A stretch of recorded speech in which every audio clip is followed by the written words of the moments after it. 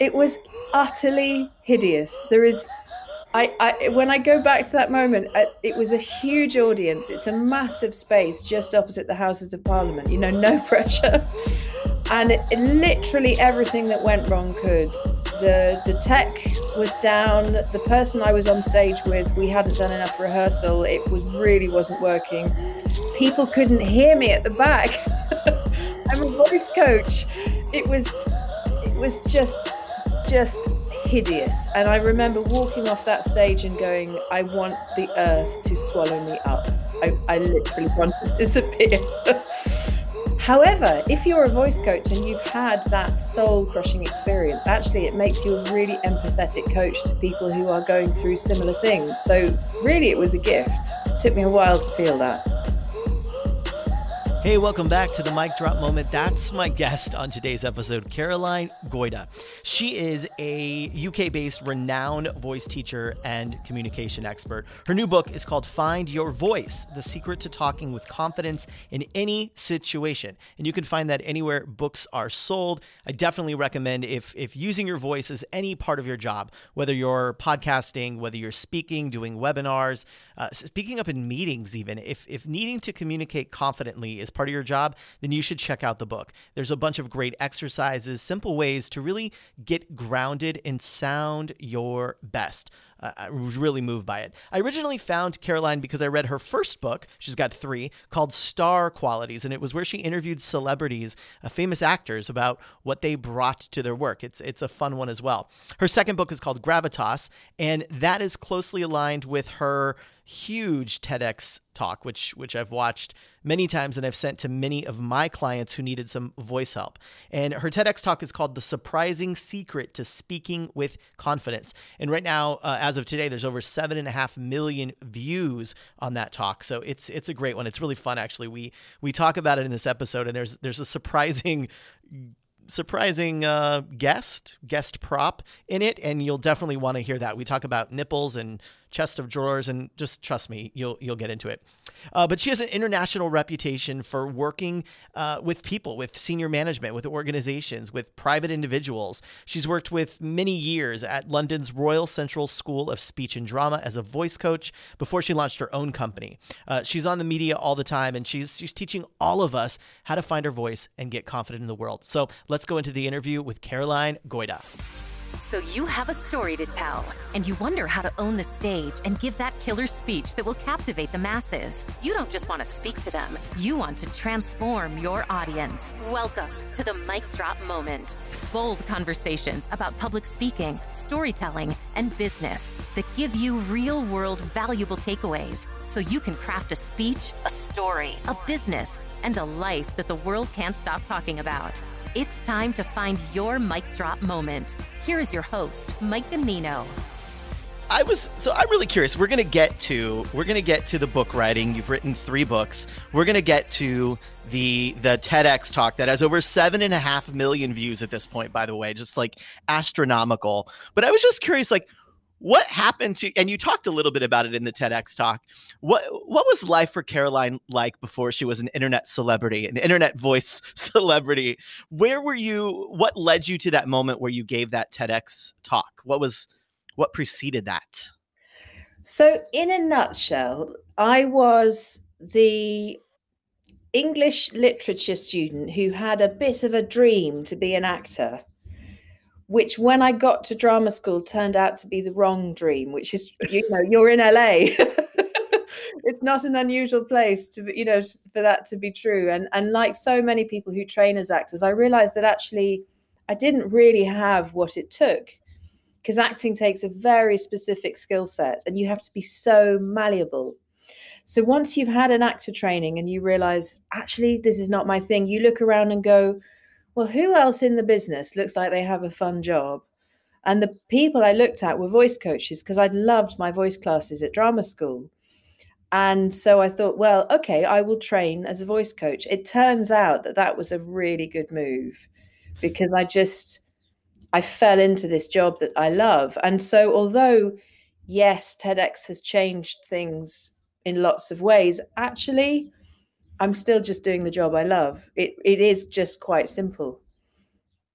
That's great. And you told in the story in your TEDx talk, you break it down and talk about a moment when you yourself were in front of a whole group of people at the central hall. And so you break down this story of a time where you walked out and you were like, wait a second, I'm the voice teacher, and literally everything goes wrong.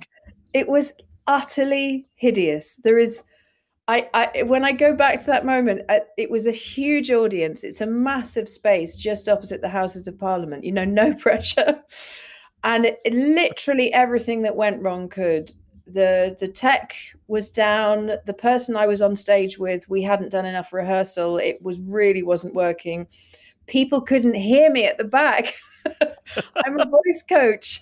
It was just hideous. And I remember walking off that stage and going, I want the earth to swallow me up. I literally want to disappear. However, if you're a voice coach and you've had that soul crushing experience, actually it makes you a really empathetic coach to people who are going through similar things. So really it was a gift. It took me a while to feel that. Yeah. And do you remember what that speech was about? It was about, oh my God, I think it was about credibility and impact. No irony there. It was really, the universe was really challenging you that day, wasn't it? It was awful. And there was a client who was there. And I remember as I walked out, I saw her face and it was one of just pure pity. Oh my gosh. I love it. You know, it's one of the things I love. When you were at Royal Central School where you did your acting, your master's, right? In acting and speech, drama and speech. Yes, that's right. Yeah. Well, my master's in voice studies at Central. I trained elsewhere as an actor. Got it. And was part of the acting training in the UK, does it include improvisation? Yes, we did a fair bit of that. It's fun. You have this genius moment in your TEDx talk. I'm an improv guy. I was at Second City in Chicago and Improv Olympic and we kind of circle all the places as you know. And I loved in your TEDx talk, there's a moment where you're having this like Beyonce hair. There's like a fan or some wind blowing. And I mean, you really do. You look like Beyonce. It's just, you've got these waves. And I love that you acknowledge it because so often people don't call things out. And it's like, everybody knows it's happening. And I love this moment where you just called it out and you're like, okay, it's here. Let's move on. And I just thought it was like it showed a real brilliance for being in front of people and being yourself and talking to them. And I think if I think about what was going on in that moment, there were two things there for me. One is that I'd worked really hard that morning because I'm noisy in my head. I talk to myself a lot. And I knew that partly I went on stage after Soweto Kinch, who is, I don't know if you know him, he's the most brilliant jazz musician.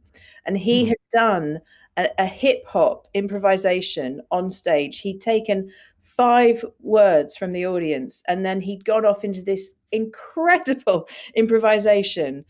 And so because I was the first speaker on stage, I had to be, I had to be present because he'd done something with presence which had made the hairs on the back of people's necks stand up. It was so brilliant.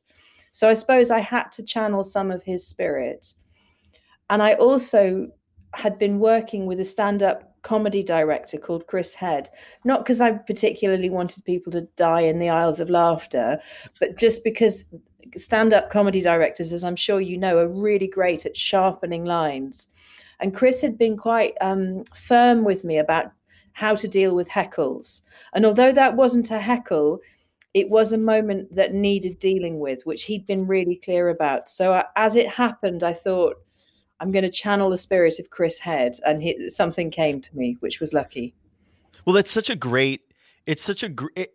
a way, there's a masterclass in that of what people want us to be is like this honest version of ourselves in front of them, and ignoring the reality that we all know is like a huge way of saying, hey, I'm not even here with you because I'm not willing to acknowledge this happened. And so it's a great note, I think, for anybody listening who is working on a talk or working on a webinar or something like that. Everyone's working on a webinar these days, but it was such a great thing about how to the work you did ahead of time, so working with Chris Head and getting ready and then recognizing what was happening with the speaker before you, so that when it was your turn to be in the moment, you really were in the moment. And it wasn't just, it appears so casual when you mention something like that, it appears so casual, but what you're saying is actually that was a lot of work and intention that went into it, isn't it? Exactly. And I suppose that's the lesson from improv, isn't it? And the lesson from comedy. I mean, I'm no expert in comedy. My few sessions with Chris don't make me that. But what I did learn from him was that what good comedians do is have that speech, that act nailed down so firmly that you can then be free to riff. It's like good jazz, isn't it? And I think that often speakers with TED make the mistake of thinking, I just have to get the script right, because we learn about words and getting the words right, and actually go beyond that, get it so clear in your brain that you can be playful, that you can be Miles Davis with it, you know.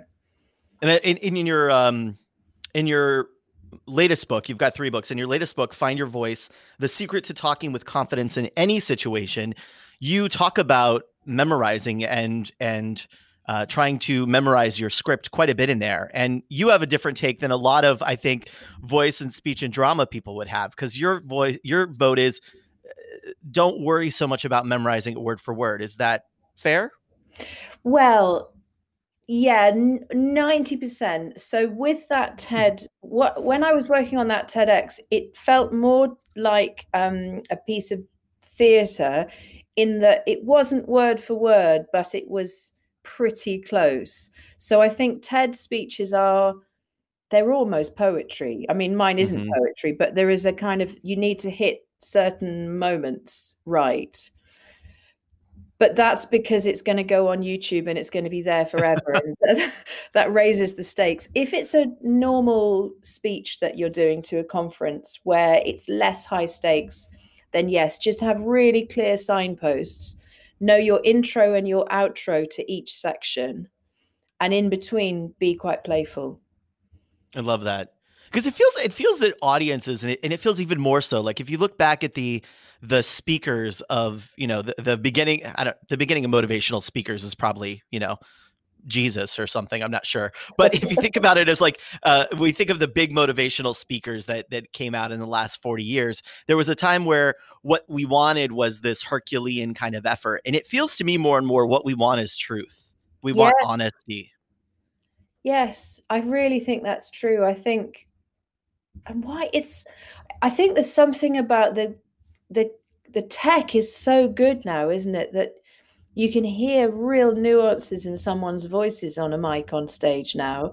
And when you watch it back on camera, you're kind of on stage with them.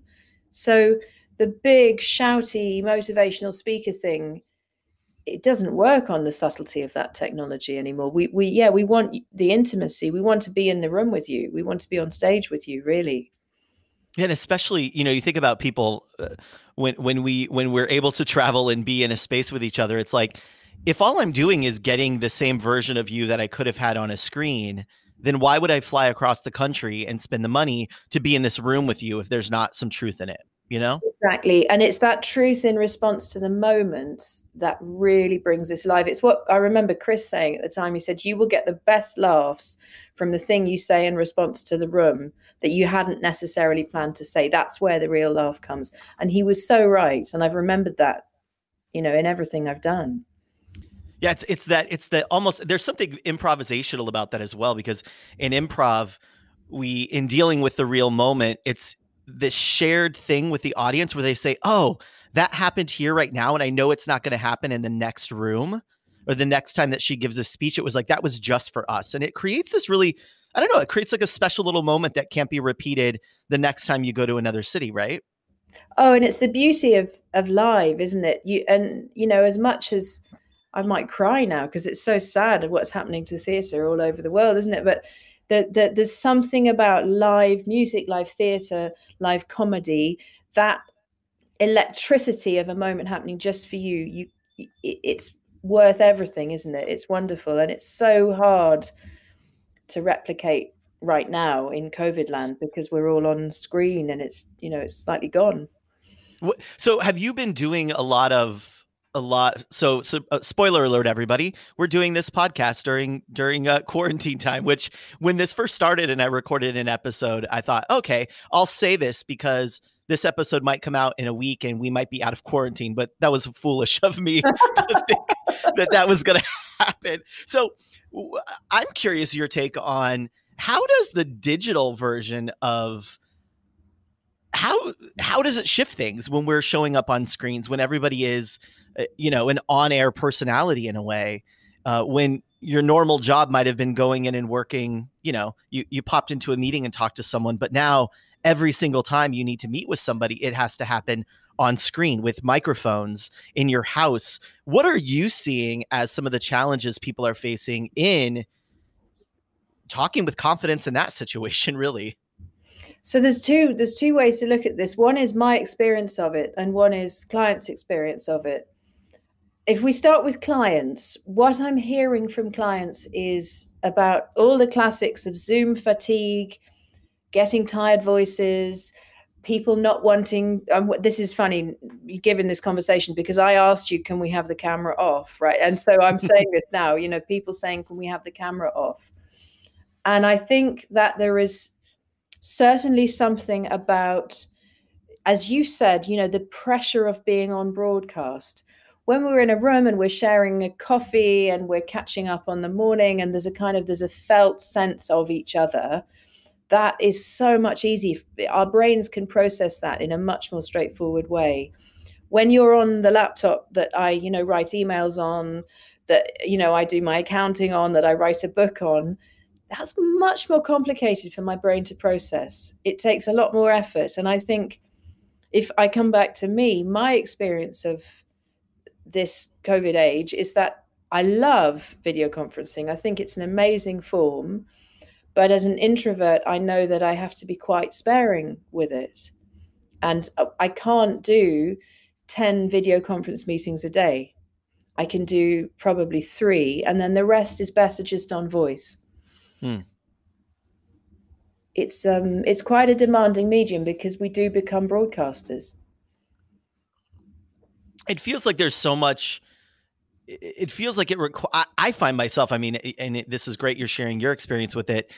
I find that I feel like I project so much more, not just like vocally projecting necessarily, but I feel like I'm really trying to like shoot my energy through the screen. And it's really different when you're not also getting that back from like a live audience.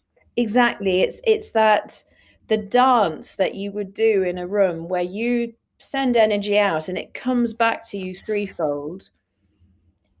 We have it to a degree on a video conference, but it's much more diluted and it feeds you much less. I mean, you'll know after a performance, you come back and you are buzzed up by the energy of the room. And I don't think anybody gets that on video conference in the same way. Yeah, it's interesting. I used to, and I would say this to clients who were going out to because I'll work with a lot of executives who are going to go speak at a conference about their company. So it's not their job necessarily to be a speaker, but they're going to go, pitch their company in front of a big group or speak at a conference about something they've done. And one of the things that I always warn them about is when you're done, you're going to feel 2 ways. You're either going to feel really, really high and you're going to want to go like mix and mingle because you're just going to feel like you've had this huge high, or you're going to feel completely drained. Like you've used every bit of adrenaline to get through that speech. And then you just want to sink in your bathtub. And so either one of those is totally okay, but recognize that it happens. And you're right. I haven't thought about that, but that doesn't happen on Zoom or on video calls at all. It's weird, isn't it? There's less of a buzz. And I think there's a whole load of the neuroscience of voices and bodies and brains and breath. We dance with each other in a live situation. And there is there's a feeding of energy when we're all in a room together. It's the resonance, it's the vibration of a space. And when we're on a screen, it's just the vibration is not the same. We're not getting the same resonance. It's so interesting. This is one of those, I want to go back and read, have you ever read Antonio Damasio? Yes. Oh, I want to go read his, I feel like somewhere in his book, there's an answer to why this is. We can figure this out. Uh, He's so in the feeling of what happens, he's super interesting on voice. He's really, God, it's amazing. I mean, I'm not really clever enough to read it. It's kind of, I say to people, but I recommend it and then say I understood 70%.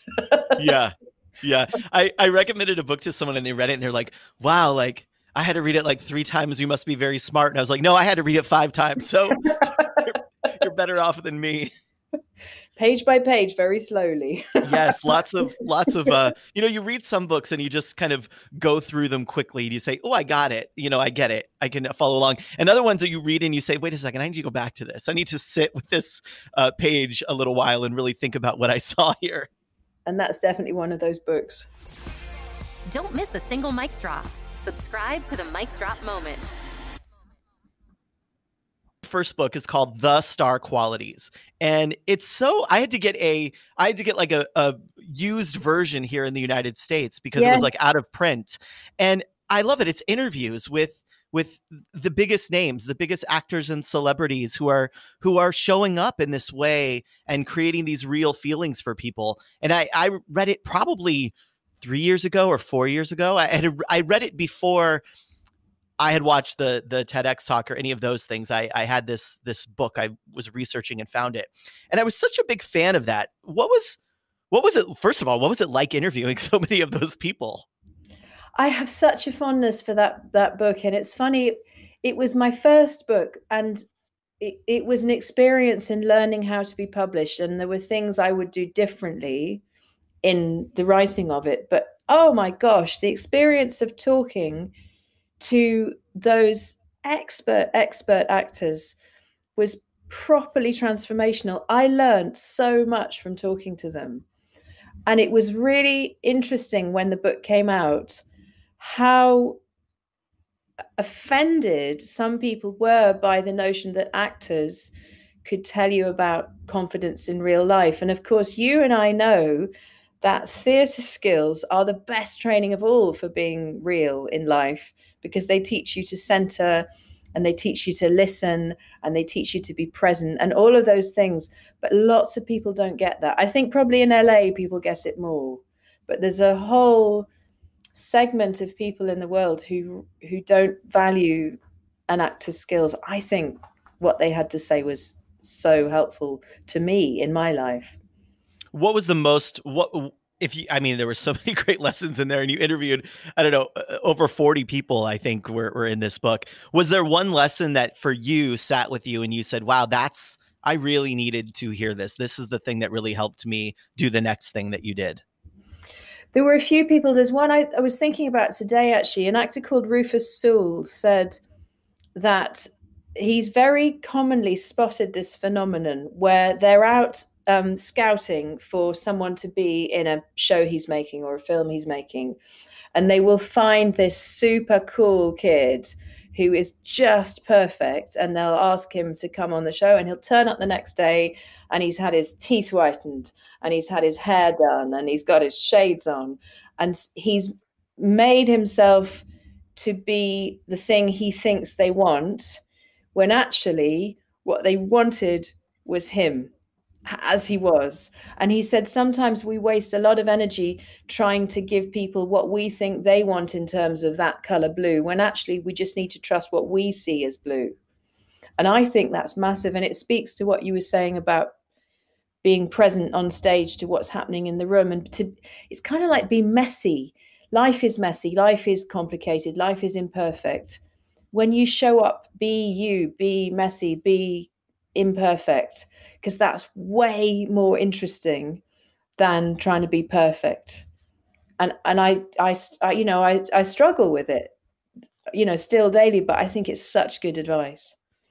It's one of those moments, I feel like people are going to go back and listen to that little bit again, because it's so true that we go into business, and this happens so often for people that want to add speaking or communicating in some way, like speaking podcast or something to their business, is they think, oh, who do I have to change into to become a good public speaker?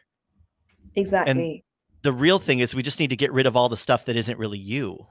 Yes, it's a peeling away of stuff we've learned to hide behind. It's hard, though. It's hard to it takes work, and I think all age helps as well, doesn't it? It's much easier to say with the benefit of a few decades. Yeah, it's funny how and maybe that's just yourself more, right? And so you say, I trust myself. I'm going to be able to figure this out simply because you've had more life experiences.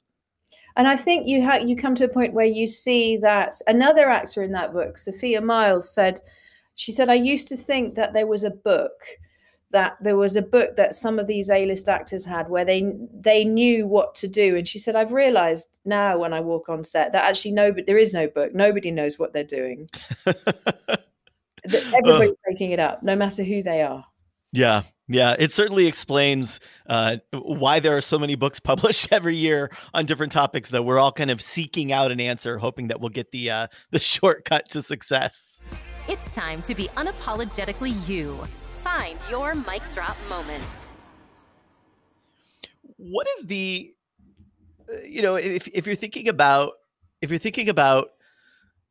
somebody who says, okay, great, I want to adopt these, from that book, certainly the star qualities. I want to have Gravitas, which is the title of your second book. Or I really do want to find my voice, the title of your third book. If someone is just starting in that journey, if someone is just saying, I realize that this is one of my challenges, and you do this so well in your TEDx talk, you break down what's actually going on that leads us to not sounding so confident, and why the sound of our voice does that. If someone is just getting started and they're saying, you know what, I'm just starting to speak up in meetings, or I'm just starting to get invited on podcasts. I've been kind of a secret business person, and now I'm going out there.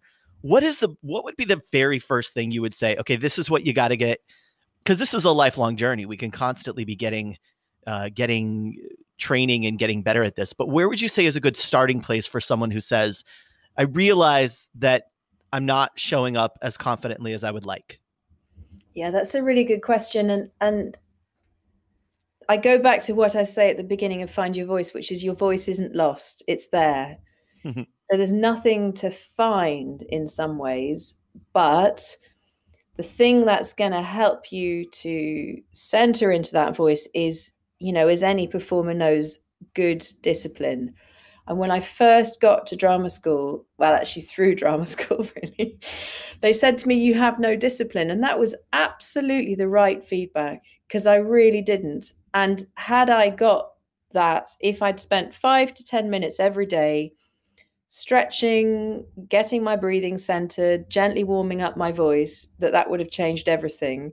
I would have got to the place I needed to be so much faster. So I think what I would say to people is, this is just like driving lessons, in the sense that it feels difficult when you start, but actually you can become a natural really quickly. You just have to find a few habits that you commit to doing with lightness, with ease, with enjoyment every single day. And if you do them every single day for 5 minutes a day, you will move faster than you can believe. You will change faster than you can believe, but you do have to commit to that discipline. Yeah, it feels like you're saying, hey, it's in there already, so it's not going to take a lifetime to figure out, because it's there and it wants to be heard. It wants to, the real sound of you, the real resonance of you wants to be heard. But it's these exercises. And I actually love in Find Your Voice, there's just a ton. I mean, every chapter has ideas, and there's really practical things in there. So if you're listening to this and you're thinking, oh, wow, I really do want to work on this, I want to find a 5-minute routine for myself, I recommend grabbing Caroline's book, Find Your Voice, because there are just really easy to do. Sometimes I think we think of voice, Caroline, and we think, oh, I'm going to be doing these crazy runs and riffs that I see actors doing. And I love it. In your book, it's really practical things to help people. Really simple, easy ideas that people can just pop in and create a 5-minute routine. Exactly, because actors are like the professional athletes of voice, aren't they? If you're going out on stage at Carnegie Hall or something, then you need that real, muscular warm up. But for most of us, we just don't need that. So it's keep it simple, keep it light, and it will be enough for real life. Yeah. Yeah. Most of us are not. If Beyonce or Meryl Streep is the kind of Olympian, then we don't have to train like an Olympian. We can just go to the gym every day. We don't have to be Olympian level like them. I love that Exactly. idea. We can just do our 5K or something, that's enough. That's enough. That's a good start. And even for me right now, the 5K sounds hard. I've been Yeah. quarantining with some snacks for quite a while. Haven't we all? Oh my gosh. It's interesting too. I'd never seen, and I've been around this world of theater and a little bit of voice here and there as it applied to what I was trying to communicate as an actor, but I'd never seen anyone pull out in your TEDx talk, the surprising secret to speaking with confidence. You had like the sexiest prop I've ever seen, Caroline. I still love that prop. It's so great. So so you went to a maker. I also love, I'm a huge fan of languages and words. And I love, I love words. And so in this, you called them a maker, which is like I'm trying to think of what would we call somebody who makes things like that in the United States. Maybe a carpenter or model. I don't know, modeler, but you had a maker who made you a chest of drawers that's in the shape of like a really sexy man. Yes, and George, the weirdest thing is that I found George. I just did an internet search for, maker, and George popped up, and he was about a mile down the road from me in South London. And it turns out that he's a proper genius, and he creates this, sexy man's torso into cakes and all sorts of things. But if someone is thinking of, if you're thinking about doing a TEDx and you're listening, forget a deck, forget slides, find a really quirky, memorable prop. Because as soon as I had that prop, and as soon as George was on board and also making things to go inside the prop, because it has drawers, and I had 3 objects which we pulled. There were 2 objects I had to pull the man's nipples, which just added a bit of humor and was fun. And just it made it fun. It made it feel like something that was playful and enjoyable, and suddenly the whole talk came alive. So props are the way forward, so much so. I love it. I agree with you that we rely on slides so much, and it's like if it's in the world of improv, we have something that's called stage image. So it's like, what does everything that the audience is looking at, what's going on in all of the corners. And so often as speakers and communicators and leaders, we just like rely on the slides so much, but there's so much else we can do. And what I loved about it is he's not revealed at the beginning. He's covered. The sexy chest of drawers is covered. And so there's this moment, and I remember when I first watched this talk, there's this moment where I thought, what is under there? What's going to happen? This is like an abracadabra moment. She's going to reveal something. And it's quite titillating. Even before you see this chest of drawers, it's like there's this excitement factor that you just don't get with a slide deck. And that is like the dance of the 7 veils, isn't it? But that was Chris Head. That was the beauty of working with a stand-up comedy director, because he said, no. You can't just walk out on stage with that thing already there, because that takes all the anticipation away. You have to have it covered and tease us a little bit with the reveal. And on my own, I don't know if I would have come up with that. So there's another point here, which is about work with someone who understands stagecraft, because it will unlock aspects of your speech that you probably won't get to on your own. I just don't think we need directors in life. Directors are important. They see things that you don't. Yeah, it's the power of having a coach, having a director, is somebody to say, hey, what if you just made this small adjustment, and it's this small adjustment that pulls it all together. Exactly. Without that, it just wouldn't have come alive in the same way. So yeah, the directors are everything. Well, and it's so interesting, just little decisions, right? So if the sexy chest of drawers had been on stage but had been revealed, and you didn't talk about it for 2 minutes, the audience would have been staring at it and wondering, when is this woman going to address it? And so it almost becomes distracting. I think not only was it more exciting and like a tease to the audience, but you would have had to address it right away if it was seen. It's such a great decision, really great decision.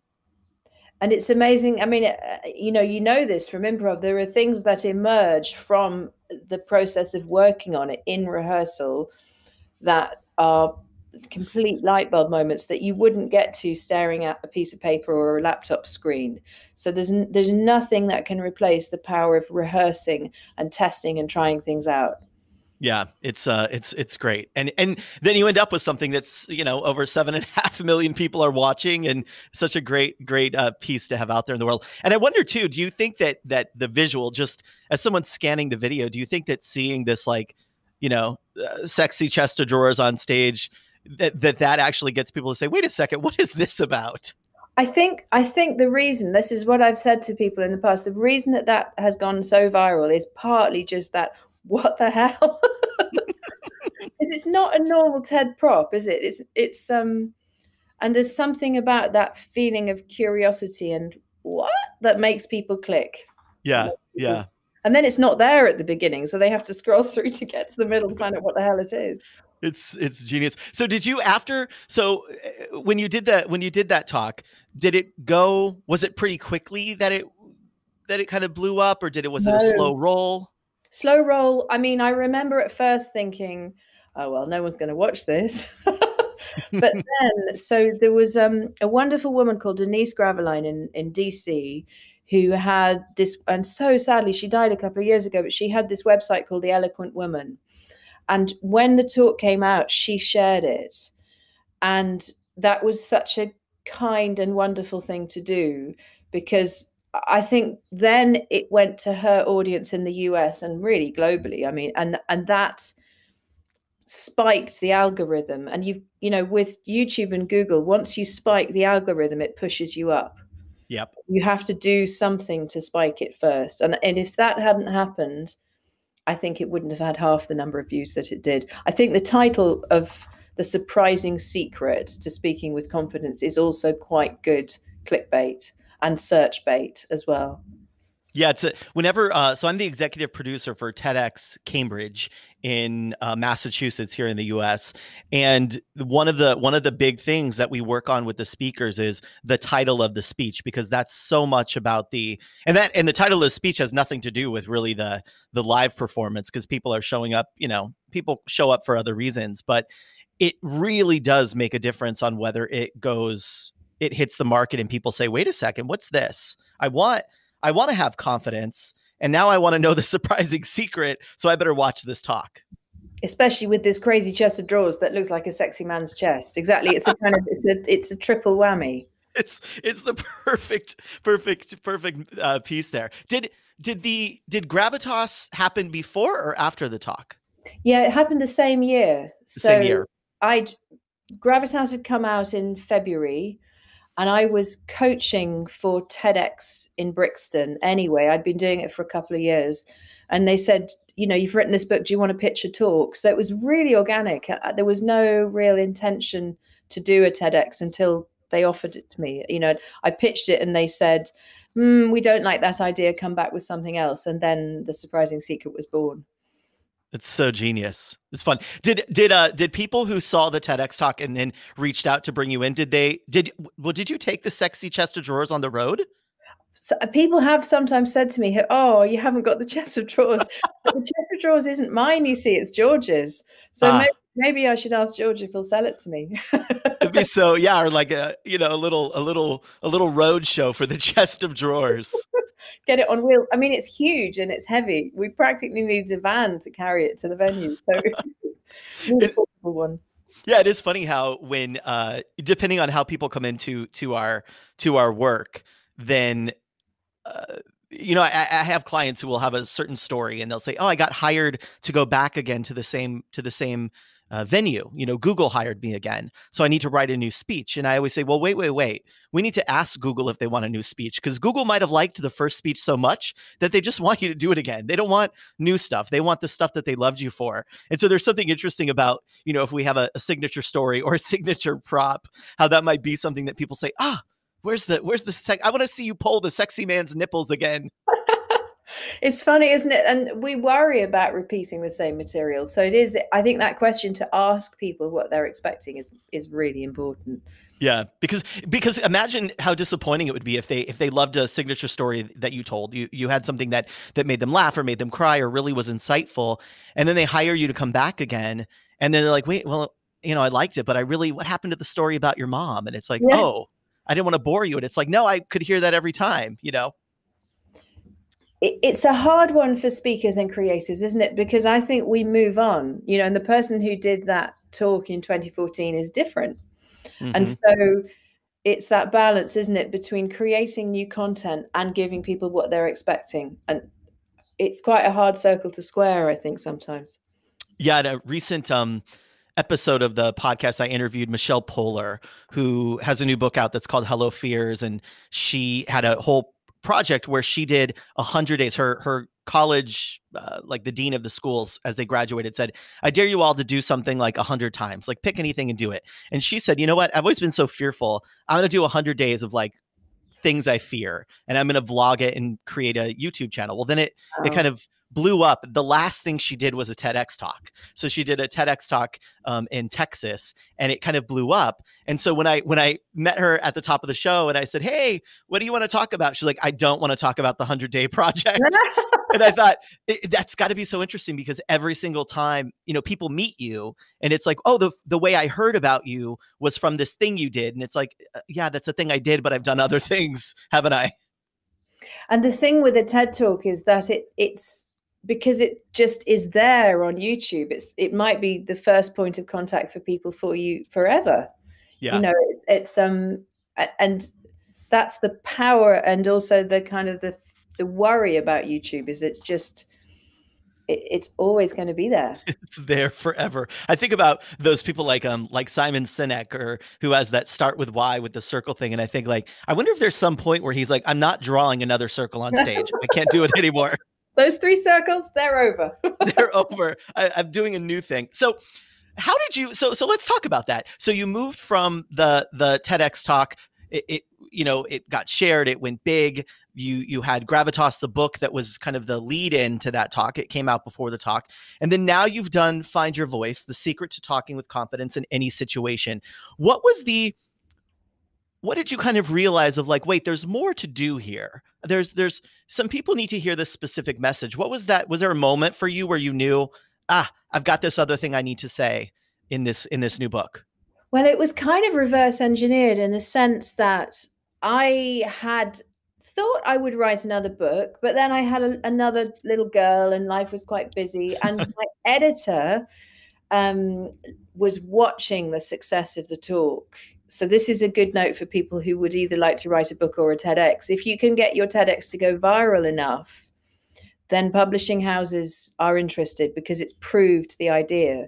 So she said, is there anything around the content of the book that you would like, the content of the TEDx rather, that you would like to write a book on? And I thought, well, yeah, there is, because Find Your Voice is the book I feel I've really found my feet with. I feel like, writing books is hard, and Star Qualities I love because it was a fun process to write.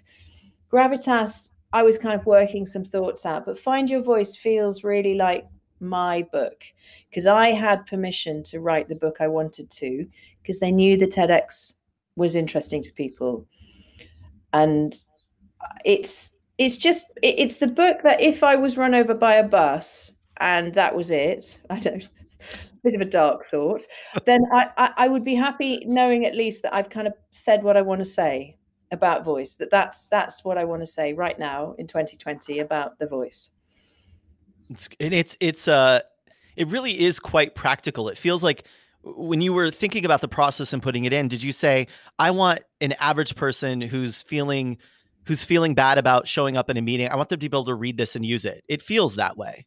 Yes. And where it came from really was that in my sessions, at the beginning of each session, I always get people to write down their questions. So if you could know one thing by the end of today, what would you want to know?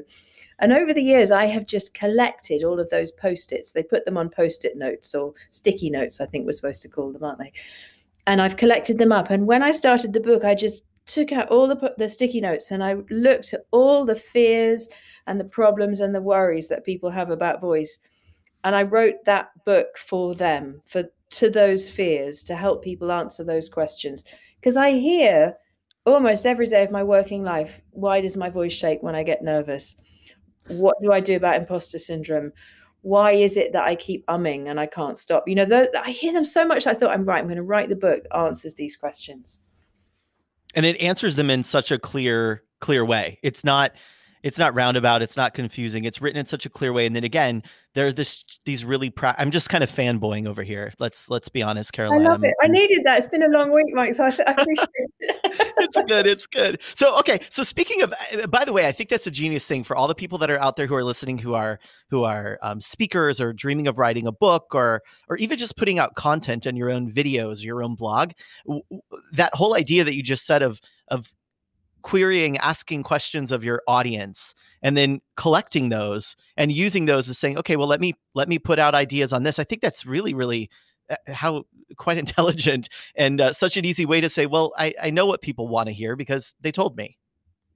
And it's that thing, isn't it, that when you write a book or when you write a talk, it is so helpful to have in your head a kind of avatar. I don't like the word avatar because it feels a bit fake, but to have a person in your mind that you're talking to. And I think I always, for each book, I have a person, and I think about kind of talking to them. And with this book, I pretty much wrote it by speaking it first, and I think that's why it's a much better book, because the others I sat down and wrote like an essay. This one was spoken before it was written, and it makes for a much sleeker, much easier book to read.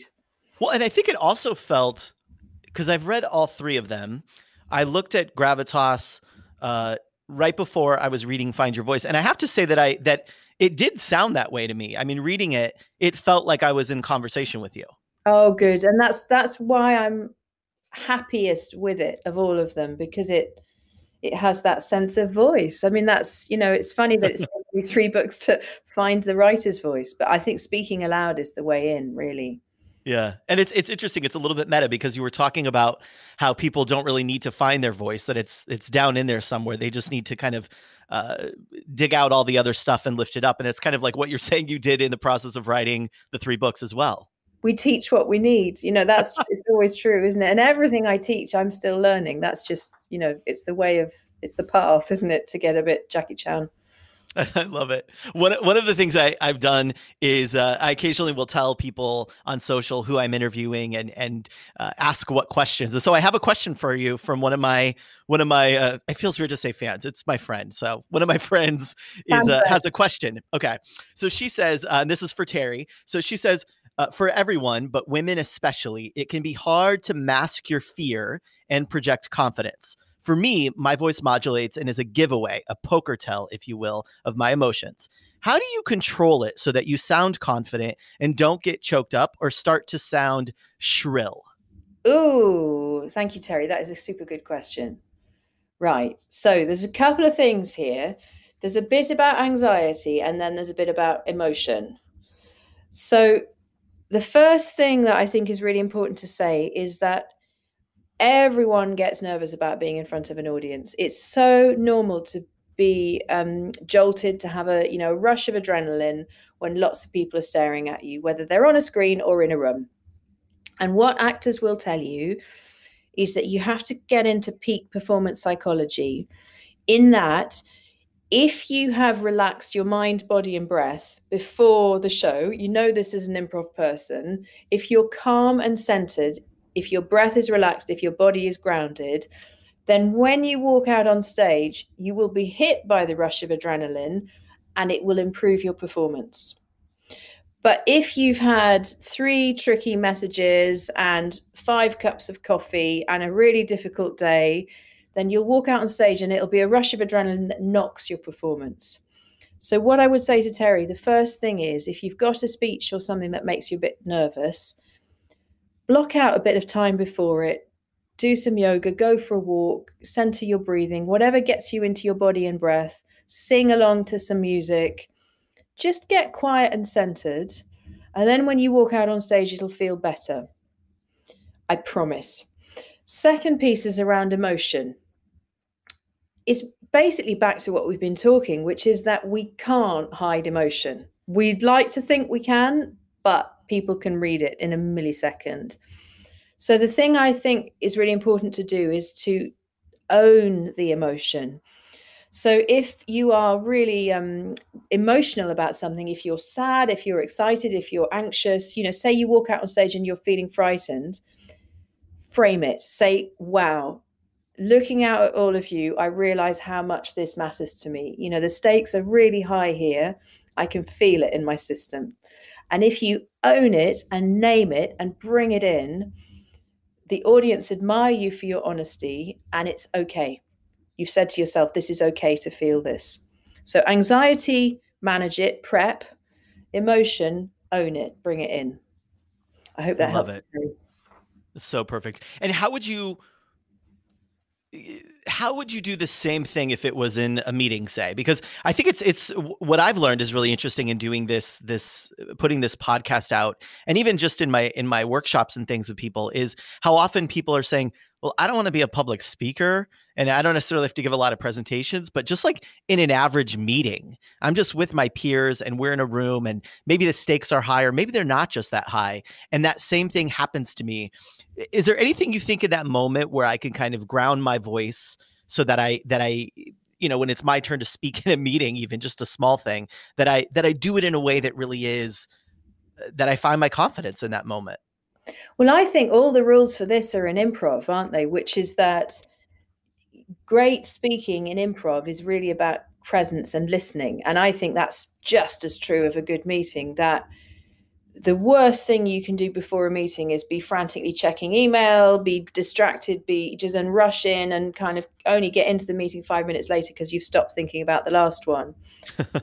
It happens a lot, doesn't it? Give yourself a 5-minute window, get there early. It might be at the moment on your laptop screen, get centered, think about what the people need from you, what your intention is for the meeting, and show up at the meeting and just properly listen. Keep your brain quiet, be curious about what people have to say, and then you will be guaranteed to say something in a way that others listen to because you've given them the honor of listening. Isn't that amazing? It is such a simple thing, and we don't do it. I mean, we pop up to a Zoom meeting and it's like everyone's clicking in right at the time, and we're not there. We're distracted, and no wonder when someone kind of says, "Hey, it's your turn to speak, Mike." It's like, okay, hold on, here I am. Let me think of what I'm going to say because I haven't taken that 5 minutes. It's so much harder now in a world of kind of constant video conferencing, isn't it? And I think we just need to apply the same discipline of give ourselves that 5 minutes beforehand. And that's why I think that, the fewer video conferences you have in your day, the better they're likely to be. And people are just having them, 8 back to back. If you wouldn't have met them in the room face to face, have a phone call. So are there any tips you have for those moments when it's just audio? So maybe I'm going on a podcast or maybe I'm recording because people hate their voices, Caroline. They hate hearing themselves back for some reason. I know, it's hard, isn't it? And so, well, that when I work with clients who are often they're doing kind of annual results or they're broadcasting on, phone for a corporate message, as I'm sure you do as well. And the first thing I will say to them is stand up. I'm standing up now because I know that it just makes it easier for me to speak and to be connected to my voice and my body and to gesture in a way that's conversational. So make it easy for yourself. Get a laptop stand or a standing desk and present it standing.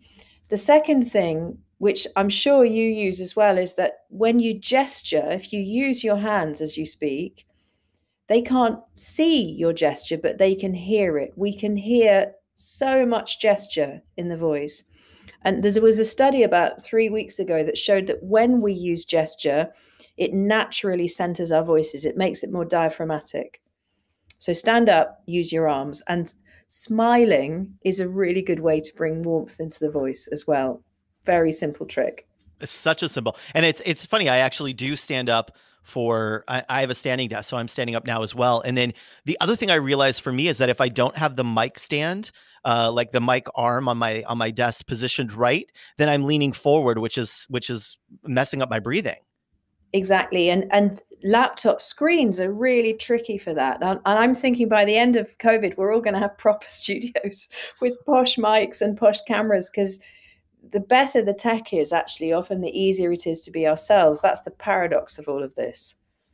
Yeah, that's interesting. It's puts us back in a natural position, really, so that we can show up and not be all contorted out of shape. Laptops are terrible for posture, aren't they? They really are.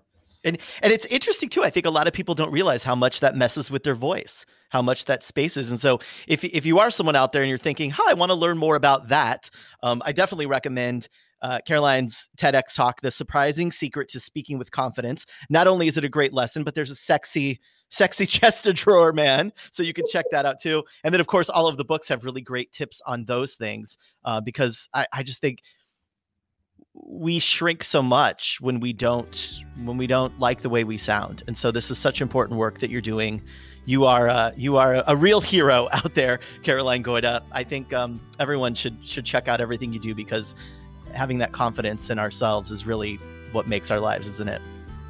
Oh, that's so kind of you to say, Mike. And it's just my really firm belief that voice is the expression of our aliveness. Voice is breath. Without breath, we don't really have anything. So if we can learn to really like and center into our voices, I just think the whole of life opens up. Wow. I can't think of a better way to end this episode than that last line from Caroline. Wasn't she awesome? I'm so moved by what she had to say and her reason for doing the work she does. And also just some of those tips were like really super practical and easy for us all to take advantage of. I mean, even down to like her ideas around getting a book deal and doing a TED Talk. And I mean, just great stuff for the kinds of people that listen to the Mic Drop Moment. So huge thanks to Caroline Goyder. Check out her book, Find Your Voice, The Secret to Talking with Confidence in Any Situation. You can find that wherever books are sold. You could check out a link in the show notes here as well.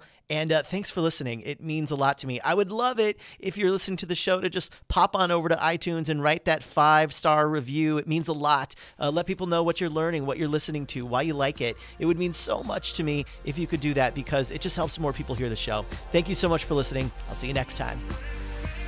This episode has ended, but your journey doesn't have to. Head on over to MikeGanino.com. Access all the resources and links that Mike and his guests shared today, and keep on crafting your own story. That's MikeGanino.com. Your audience is waiting.